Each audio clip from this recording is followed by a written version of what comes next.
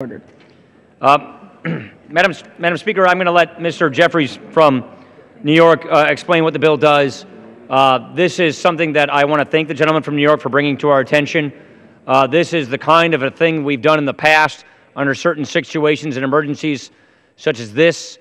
And I will reserve the balance of my time because I have the right to close. I'll yield after this. We have no further speakers.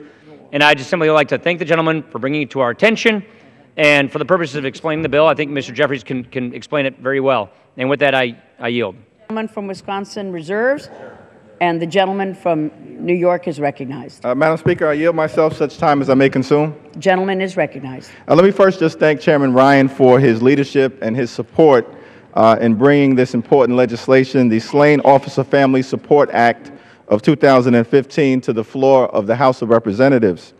Let me also thank my good friend, the lead Republican co-sponsor, Representative Peter King, for his partnership on this bill, which is of great importance to the people of New York, as well as law enforcement throughout the entire nation. It is an honor and a privilege for me to represent the 8th Congressional District in New York City, proud home of the New York Police Department, one of the finest in the world. On December 20th of 2014, unspeakable tragedy struck the Bedford-Stuyvesant community that I represent.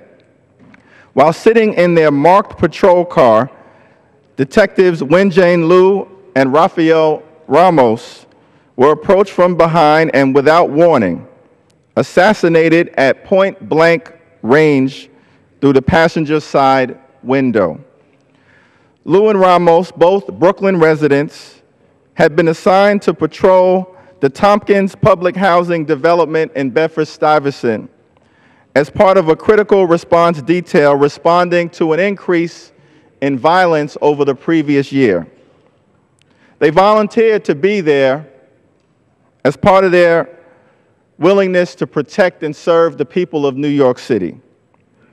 And they were killed simply for wearing that blue uniform.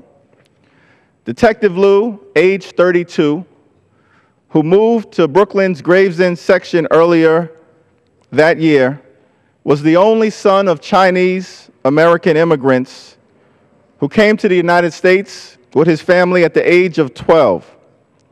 He is survived by his parents and his new wife, who he just married a month prior to that fateful day. Committed to his adopted New York City, Mr. Liu was inspired to become a police officer after witnessing the attacks on September 11th. After studying at both Kingsborough Community College and the College of Staten Island, he joined the auxiliary police in 2006 and in 2007 graduated from the police academy. Detective Liu served as a New York Police Department officer for 7 years. Detective Ramos was a 2-year veteran of the NYPD who had recently celebrated his 40th birthday. He was a lifelong Brooklyn resident. He was committed to his community and active in his church in Glendale, Queens. Rafael Ramos first served as a school safety agent before realizing his long-time dream of becoming a police officer in January of 2012. He then decided that he also wanted to become a police chaplain and spent 10 weeks studying to get his certification. And his chaplain class was scheduled to graduate at 4 p.m. on the day he was killed.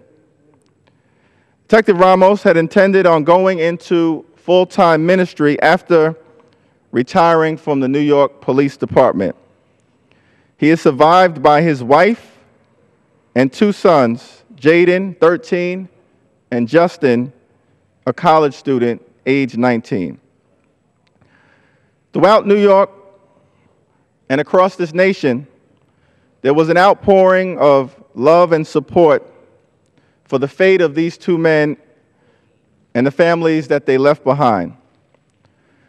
Under current law, individuals contributing to organizations that provide financial support to the families of the slain detectives were required to make their contributions by December 31st of last year in order to qualify for a tax deduction in connection with a 2015 filing. Those officers were assassinated on December 20th.